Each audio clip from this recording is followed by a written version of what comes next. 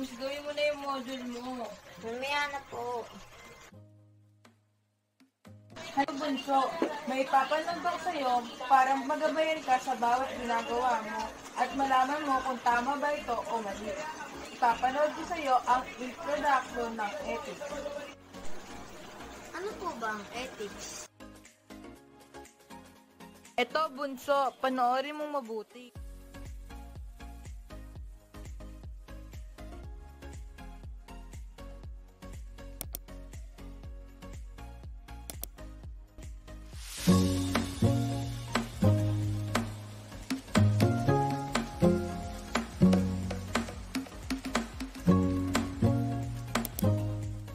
Magandang araw sa inyong lahat ng mga nakikinig at ng mga nanonood. Andito ako ang inyong teacher Darlene kasama ang aking mga guro. Mamaya makikilala niyo sila upang ituro sa inyo ang introduction ng ethics. Alam niyo ba kung ano ang ethics? The word ethics is derived from the word ethos, which means characteristics, way of acting, habits, or custom.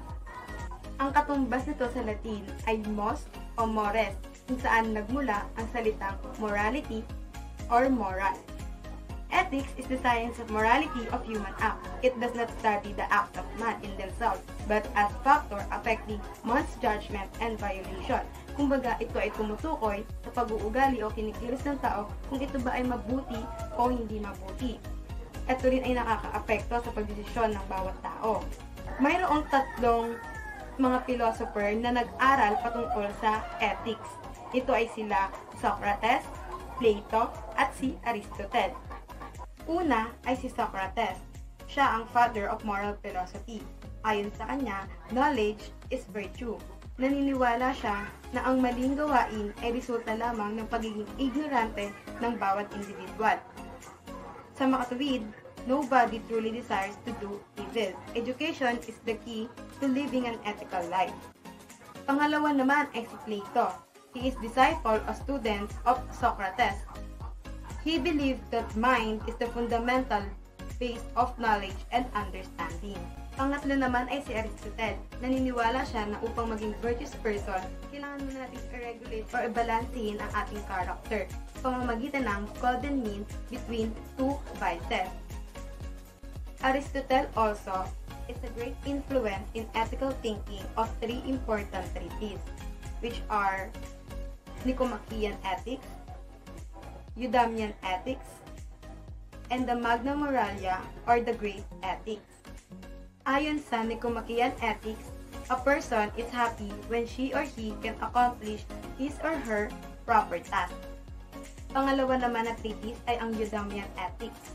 Ayon dito, if we focus on being good people, the right action will follow.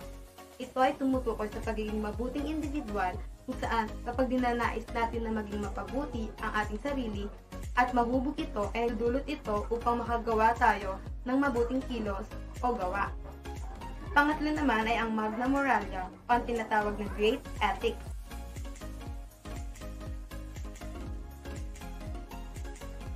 Ang susunod naman na inyong matututunan ay ang tungkol sa kahalagahan ng ethics na ituturo sa inyo ni Teacher Joseph. Ano po ba ang kahalagahan ng ethics? Maraming salamat, Ms. Hergas. At nandito naman ako, si Mr. Joseph, upang ituro sa inyo ang ethics as an art of correct living. Ang ethics ay may ituturing na art of correct living o ang sining na magtuturo sa atin mga tao na mamumuhay ng tama at mabuti. Dahil tulad ng isang arts, ang ethics ang siyang magbibigay kulay at direksyon at siyang gagabay sa atin upang mamuhay na mayroong kaayusan at pagkakaisa. Ang ethics ay maihahalin tulad din sa practical science, kung saan kapag nalaman mo ang katotohanan at ang pinagkaiba ng tama sa mali, mabuti sa di mabuti, ay dapat hindi lamang ito manatiling kaalaman, bagkus ay isabuhay at ipakita mo sa iyong mga kilos at gawa. Ang bawat isa ay inaasahang maging disente at mapagkakatiwalaan. May ilang philosophers na nagsasabi na ang ethics is the only necessary knowledge. Dahil dapat mamayani at lagi mong isaalang-alang ang morality ng iyong ginagawa. May ilang mayayaman at makapangyarihan na namumuhay daw ng walang saysay at kabuluhan. Ito ay marahil sa maling paggamit ng pera at kapangyarihan. Dapat ay isa puso natin ng winikan ng ating bayani na si Emilio Jacinto, na may tuturing na dakila ang mga mahihirap dahil sila ay may takot sa Diyos, masipag, matapat at makabayan. Sa madaling salita ay mayroong kabuluhan at patutunguhan ang kanilang ginagawa. Sa huli naman ay binanggit ni Ginoong Bertrand Russell na kung walang civic morality ay magsasuffer o malilipo lang isang komunidad. Walang halaga ang buhay ng isang tao kung walang personal morality, at kung hindi ito tumatalima sa mga batas at alituntunin ay magdudulot ito ng sigalot o kaguluhan. Napaka-importante talaga ng ethics sa ating buhay dahil hinuhubog nito ang ating katauhan at iminamulat tayo sa katotohanan at kabutihan. Narito naman si Miss Samarita upang talakayin kung ano nga ba ang ethics para sa mga Pilipino at sa iba't ibang relihiyon. Ano po ba ang ethics para sa mga Pilipino? May pagkakaiba po ba ang ethics sa mga relihiyon? Salamat sa iyo, Mr. Joseph.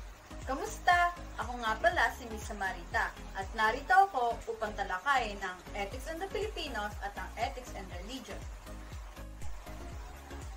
Ethics and the Filipinos. Ethics and the Filipino. Filipinos believe in moral integrity as essential to life. Moral integrity is doing the right thing when no one is watching. They also believe in a just society. A just society guarantees safe, comfortable, and affordable housing. Ito ay naglalayang matiyak na tayo ay nasa landas patungo sa kaunlaran. Corruption in the government, commercialism, overpopulation are some scenarios that contributes to the weakening of the moral resolve of the Filipinos. Moral resolve means when a person acts on the basis of the moral judgment about what to do and how to do it. Ethics and religion are both concerned with moral education. Ethics is a science and relies on reason for its conclusion. Religion is a system of beliefs and practice based on faith and revelation, truths revealed to man by God.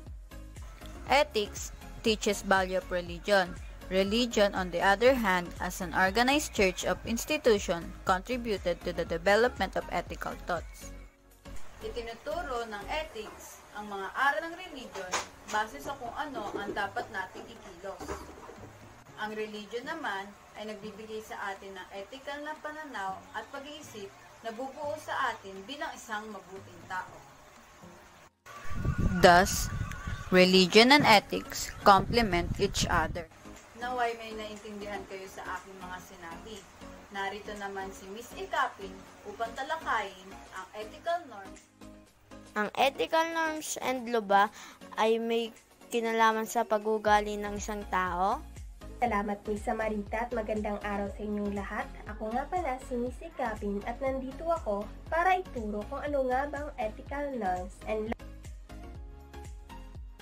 Sinasabi dito na hindi lahat ng legal ay moral dahil may mga immoral acts na ginagawang legal ng batas. Gaya na lamang ng gambling. Masama ito at nakaka-addict na pwedeng makasira ng buhay ng tao. Pangalawa ay ang divorce. Inaalis ito ang pagiging sagrado ng kasal ng mag-asawa. Isang dahilan kung bakit hindi lahat ng legal ay moral dahil ang ating human laws ay nakatuon lamang sa external actions at hindi sa internal thoughts and feelings natin. Examples nito ay ang pag-iisip pagnakaw. Hindi ito tama pero hindi pa ito labag sa human laws unless kung gagawin natin yung act ng pagnanakaw.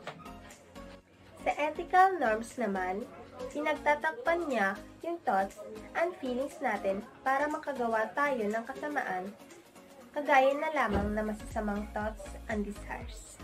Sa ethical norms, parang okay lang na magkaroon ng pagnanasa sa iba't ibang babae. Pero ayon kay St. Paul, a man who lusts after a woman is committing adultery o ito ay isang kasalanan o paraan ng pangangalinnya. Samantalang, yung moral norms naman ay sinasabing kinakailangan natin ng mabuting kalooban at tamang kaugalian upang masabing ito ay matuwid at naaayon sa kautos. Ethics does not study the act of man in themselves, but as a factor affecting man's judgments and violations. Human acts ang pinag-aaralan dito at hindi ang acts of man. Ano nga ba ang human acts?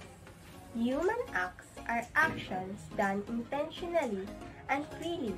Sa Tagalog ay makataong kilos na kinakailangan gamitan ng pag-iisip, pagkukusa, at kalayaan. Halimbawa na lamang nito ay walking, reading, working, playing, and talking.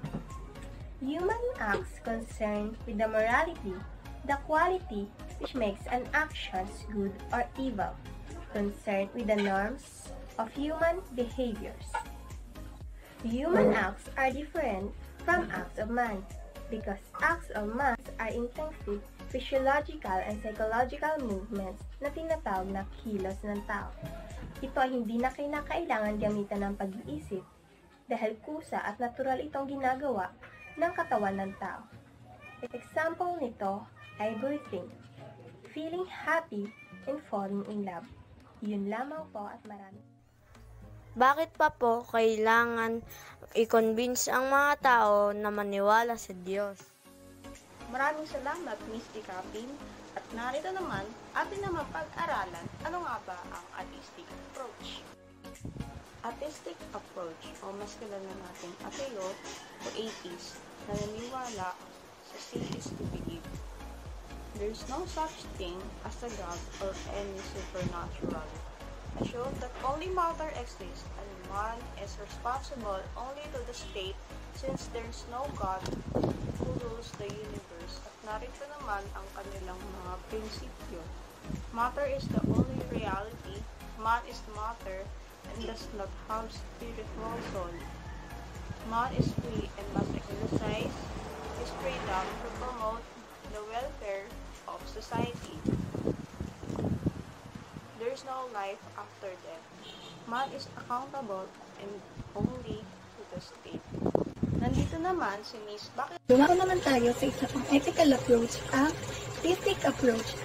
Yung theistic approach, pinaniniwala ang si God, ang supreme lawgiver at ang kanyang mga kasulatan, ang ating susundin at gagamiting batayan sa paggawa ng tama at mali. In theistic approach, everything must conform to God's eternal plan of creation. Next, man is accountable for his actions and deserve a punishment or reward, either in this life or in the next. Under theistic approach, we have 4 tenets. First, God is the supreme creator and lawgiver. Second, man is free and must use his freedom to promote his personal interests along with others. Tayong mga tao, malaya tayong gawin anuman ang ating gustuhin, pero dapat natin isaalang-alang ang kapakanan ng ating kapwa at yung magiging epekto ng ating aksyon sa kanila. Pangatlo, man has an immortal soul. Kapag tayo ay namatay, ang ating soul is either sa heaven or hell mapupunta. Depende sa naging behavior natin nung tayo ay nabubuhay pa. Last tenet, man is accountable for his actions, both good and evil. So sabi nga kanina, ang mabuting gawa ay may katumbas na gantimpala at ang masamang gawa ay may katumbas na kaparusahan. Again, in theistic approach, we assume that God is a supreme creator and lawgiver. Ang susunod naman nating tatalakayin ay ang general at special ethics. Ayan ang ibabahagi sa ating ni Binibining Murillo. Ano nga po ba ang kahulugan at kaibahan ng general at special ethics? Salamat, Miss Makirin. Ako naman po si Miss Murillo upang ipaliwanag sa inyo ang general ethics at special ethics. Ano nga ba ang general ethics? General ethics is the principle of morality. It explains the norms with which the moral significance of the human act is determined. Ang nilalaman ng general ethics ay ang principle of morality. Pinapaliwanag nito ang mga pamantayan o standard na kung saan maaari nating matukoy kung ano ang moral na kahalagahan ng kilos ng isang tao. Ano nga ba ang special ethics? Special ethics is the application of the principles of general ethics to the problem and issues confronting of a person in his life. Ang special ethics ay ang pag-a-apply ng principles of general ethics sa mga problema o isyong kinakaharap ng isang tao, mapa-personal man o hindi. Kasama na rin dito ang iba pang mga sub-branches ng professional ethics, kagaya na namin ng medical ethics, business ethics, legal ethics, biological ethics, at ang environmental ethics. Kaibahan ng general ethics at special ethics. Ito ang laging tandaan na ang general ethics ay ang nagdi-define o nagpapaliwanag ng standards upang malaman natin kung ano ang moral na kahalagahan ng isang human act. At ang special ethics naman ay ang pag-a-apply ng principles of general ethics sa buhay ng isang tao.